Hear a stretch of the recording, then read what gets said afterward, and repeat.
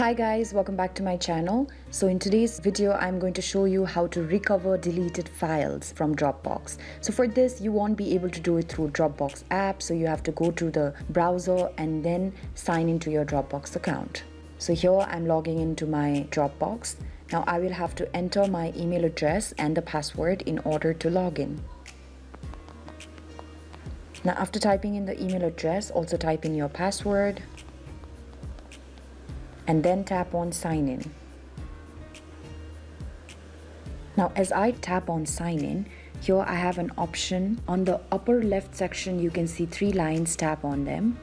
And here you will see the end option that says deleted files, tap on it again. And in the deleted files section, you will be able to see the file that you had recently deleted. So you can simply tap on it again. And then here you will see an option that says either to restore or permanently delete. I want to restore the file, so I'm just going to tap on restore.